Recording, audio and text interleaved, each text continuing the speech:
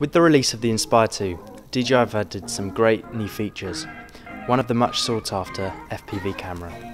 The new camera gives pilots a picture-in-picture video feed from the front of the craft, ideal for piloting when the camera gimbal is positioned away from the direction of flight.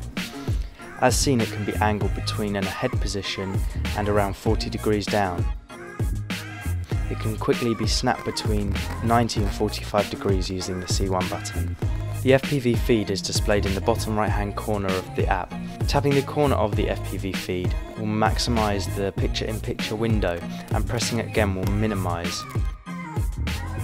The feed can also be dragged around the screen with your finger and expanded using a pinch motion.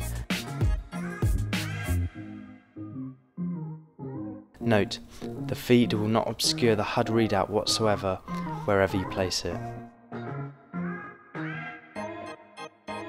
The feed also features a virtual horizon, shown here in the centre of the FPV feed.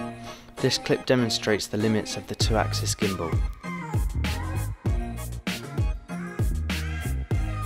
Alternatively, the position of the FPV cam can be finely adjusted by holding the C2 button and rotating the left shoulder wheel.